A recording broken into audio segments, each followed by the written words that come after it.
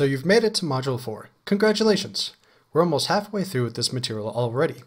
Hopefully you're getting a better feel of some of the complexities involved in medical microbiology, but there will be plenty more to come in the other micro and non-micro courses as well. In this module, we'll start to increase the difficulty of material within the course. Though there will be a lot of new material to cover, your foundational knowledge should be a little more solidified by now. This module will be the first of several to cover the diverse gram-negative bacilli categories. The first three in the video tier will be the enteric curved rods, Helicobacter, Campylobacter, and Vibrio. Following these will be the three respiratory rods, Legionella, Haemophilus, and Bordetella. Lastly, Pseudomonas has also been grouped as here as well out of necessity. It can be placed in many different categories, but doesn't really fit neatly into any one in particular, so for convenience it's been placed here as well. The first disease section here is covering Campylobacter. As one of these enteric bugs, it shouldn't be surprised that it will cause GI distress. Many of the enteric microbes are broadly categorized as either causing bloody or watery diarrhea. This one falls under the former. It can also cause the unusual presentation of reactive arthritis. This is sometimes caused by bowel-dwelling bacteria due to a not very well understood inflammatory process. Guillain-Barre is also an unusual manifestation associated with this bacteria. It's an autoimmune reaction that causes paralysis beginning at the feet and slowly working its way up the body. Usually this is self-limiting or may be treated for moderate symptoms. However, in severe disease, it can cause paralysis of the lungs and require hospitalization. H. pylori gained a lot of recognition in past decades for its association with stomach ulcers. Finding this pathogen in the stomach of many patients with ulcers led to the conclusion that it was playing a pivotal role in the creation of these ulcers. It has also been linked to increases in Barrett's esophagus due to stomach acidity and reflux. Just like normal acid reflux, the changing environment can lead to a metaplastic change of the esophageal endothelium. Also due to the increased acidity, a maltoma might occur. When stomach lining cells are placed under constant barrage from the hostile acidic environment, they become inflamed and attempt to change to suit the environment. This can be a dysplastic or a metaplastic change. It makes sense that H. pylori would cause stomach ulcers, but don't forget that this acid is also dispelled into the intestines. As the duodenum is the first line of defense, it may also suffer from ulcerated changes. Although Barrett's, ulcers, and maltomas are bad, they are often fairly indolent on their own, but any cell under constant inflammatory assault has the increased chances of neoplastic changes. For the Vibrio genus, the most important one to focus on is V. cholera. Of course, you've probably heard of cholera. Though uncommon in industrialized nations, it is still a leading cause of diarrheal disease and death in developing nations. It mostly causes severe, watery diarrhea that can lead to lethal dehydration. Imagine your worst case of watery gastritis and multiply it by 100. That's about how powerful a laxative V. cholera can be.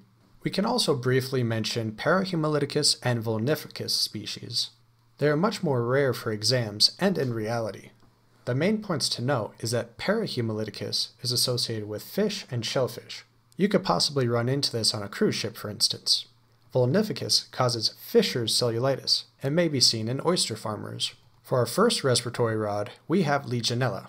In particular, the Haemophilus species is of medical relevance and can cause diseases related to the airway. Less intuitive is the secretory diarrhea that the pathogen can cause. Much more popular and more testable is Legionnaire's disease.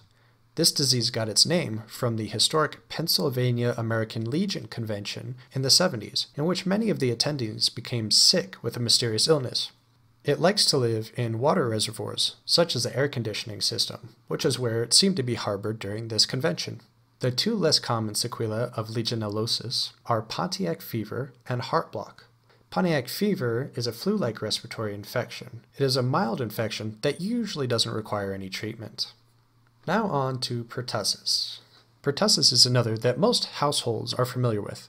Luckily, they know the name due to their childhood vaccinations and not from someone actually having the disease.